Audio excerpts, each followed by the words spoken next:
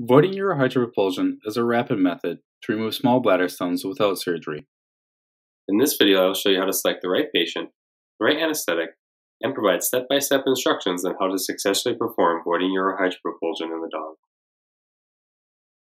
Voiding urohydropropulsion utilizes gravity to position uroliths into the gravity-dependent portion of the bladder. This positioning and the use of manual micturition dilates the urethral lumen for successful removal of the uroliths, without the use of cystotomy. This is an x-ray of a 10-year-old female spayed miniature schnauzer with calcium oxalate bladder stones. After the bladder was filled with saline, it took 15 seconds to void all of her stones. Here are radiographs of 4 different dogs with stones. Which one is the best candidate for voiding urohydropropulsion? We will revisit these images in a couple of minutes to discuss the best candidate. To be successful, stones need to be smaller than the narrowest portion of the dilated urethra. When selecting the right patient, in general, the urethra of females is wider than in males. Therefore, avoiding urohydropropulsion is easier to perform in females. You may question if this procedure can be performed in males. The answer is yes, as long as stones are smaller than the dilated urethra. How can you determine the size of the urethral lumen? One way is to measure the size from a urethrogram, but this is expensive and time-consuming. A simpler way is to pass urinary catheters of increasing sizes. If you can easily pass an 8 French catheter, the urethra should be able to accommodate a 2.7 mm or smaller stone. Some other things to consider is choosing patients that are easier to lift, treating urinary tract infections before voiding, cautiously lifting patients with back disease, consider intensive monitoring for risky anesthetic patients, and it may be beneficial for patients with recurring bladder stones. Selecting the right anesthetics. Your anesthetic protocol should anesthetize the patient to sufficiently relax the urethra and abolish urethral pain. Many anesthetic protocols for general surgery are appropriate. However, for urethral relaxation, patients often need a deeper plane than what is required to open the abdomen. To achieve a deeper anesthetic plane, consider administering a bolus of propofol, 0.5 to 1 mg per kg IV, just prior to voiding. Intraurethral local anesthetics, or epidural anesthetics, to effectively relax the urethra may be beneficial. We are unsure about using dexmedetomidine because of its potential to activate the sympathetic nervous system, which can tighten the urethra. Selecting the right urolith. Uroliths need to be smaller than the smallest portion of the urethra.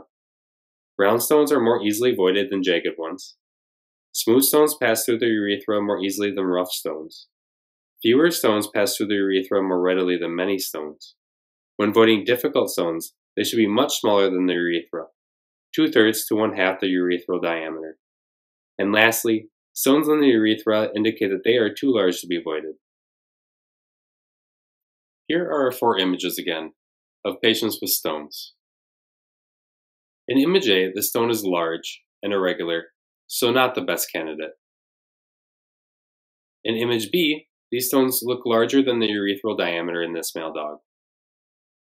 In image C, the dog has a urethral stone, indicated by the red arrow, meaning that it is already too large to be voided.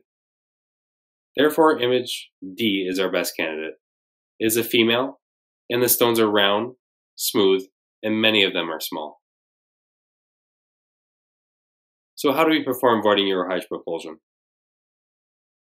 First, we'll need the right equipment: a urethral catheter, stopcock, sterile saline, surgical scrub, a large volume syringe, sterile gloves, sterile lubricant, and a bowl or some other alternative to collect the urine and stones.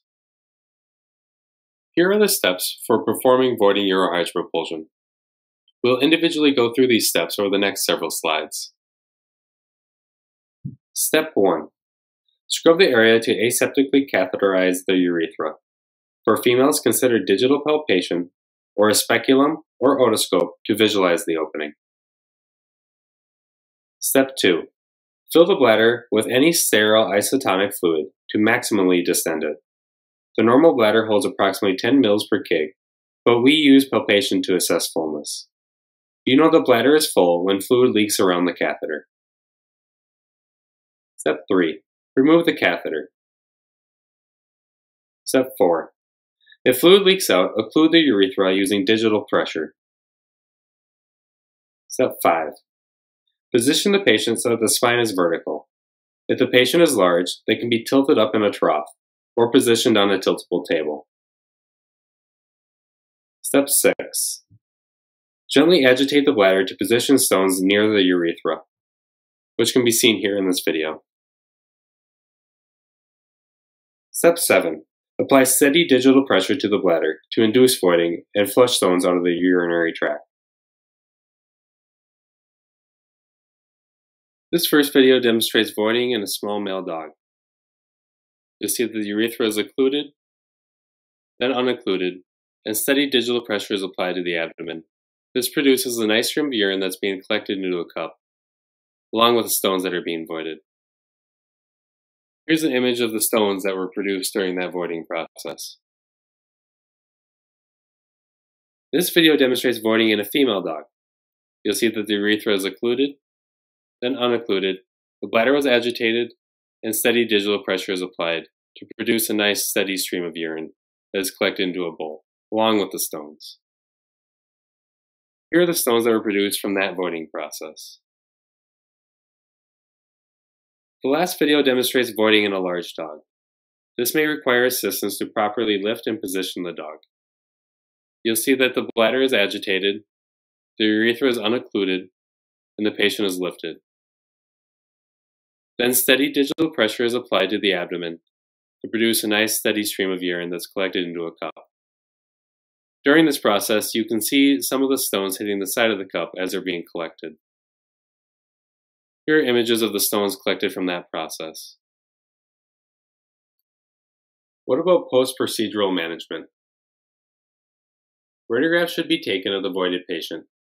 This imaging technique will identify radiopaque and larger stones. A double contrast cystogram can also be beneficial to evaluate for radiolucent stones or smaller stones. Both methods will confirm the integrity of the bladder.